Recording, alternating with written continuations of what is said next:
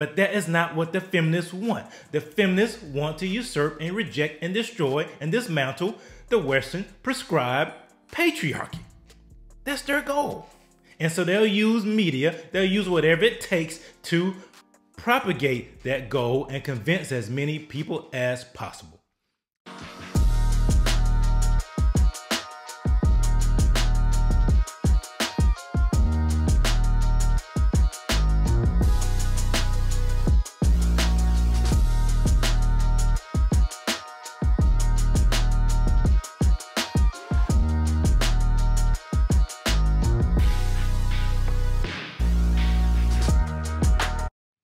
Welcome back to the Biblical Conservative channel, where we come against the anti-God, anti-human, anti-American, anti-biblical spirit that is looking to prevail in this land and in this world.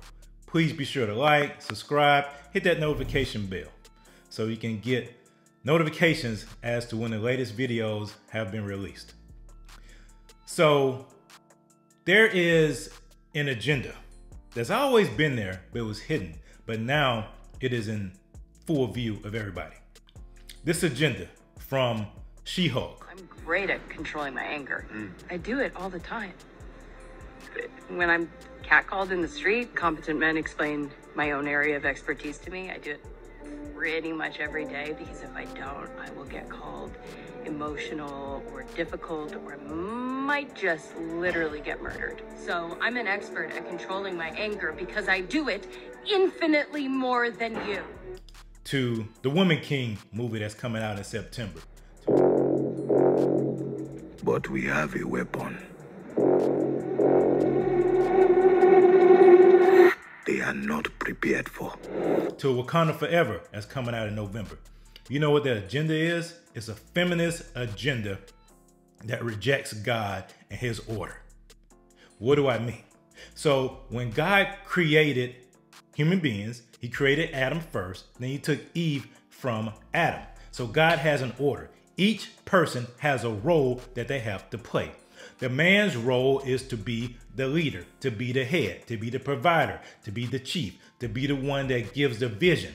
The woman's role is just as important as the man's role. Her role is to be there, to be the support, to be the anchor, to be the nurturer, to be the one that helps that man to see when they're going wrong. That's why they work together as a team.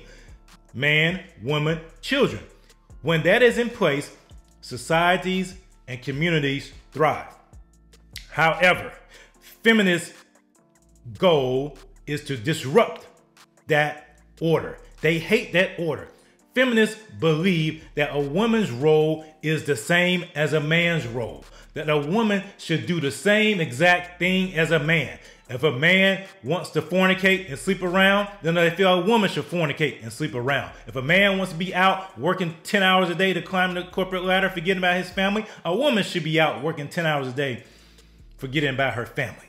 They want all of that. They want women to do the exact same thing as men. And these movies are the prime example of Hollywood writers all getting on the same page to push the same progressive Marxist woke agenda that women can protect like men. The Woman King is about this warrior tribe of women protecting the kingdom. Wakanda Forever, it's all about the women protecting the king. She-Hulk, it's all about a woman being able to control her emotions and being a better version of Hulk than Hulk himself. Don't you see the agenda? It's all to usurp God's order. It's saying to God, no, what you had prescribed is not the best. We know better. Just like what happened in the garden. Now, don't get me wrong. God can use women in position of authority, like Deborah. Deborah was in a position of authority, and she made righteous decisions.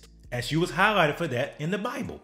But that's not God's perfect plan. That's not his perfect will, because he has specific roles for people.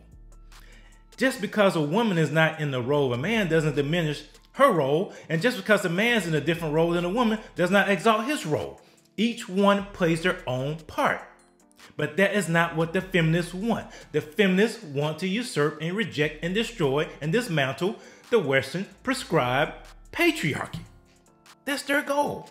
And so they'll use media, they'll use whatever it takes to propagate that goal and convince as many people as possible. The ultimate goal is to diminish men to the point that they're beta men and to make them victims. Well, I'm here to tell you, we are not victims. We are empowered for greatness. Now, one thing I have to say is that it takes biblical masculinity, not this masculinity that you see running around today, but biblical masculinity, a person with a servant's heart, a person that loves their wife more than themselves. That's what it takes for communities and for families to thrive. And it takes a woman honoring her husband. Those two things work together. That is God's order. Now, I understand why the feminist movement took off, because there are a lot of men that had this wrong ideology when it came to masculinity. So I get that. But just because that was wrong doesn't mean that what you're doing is right.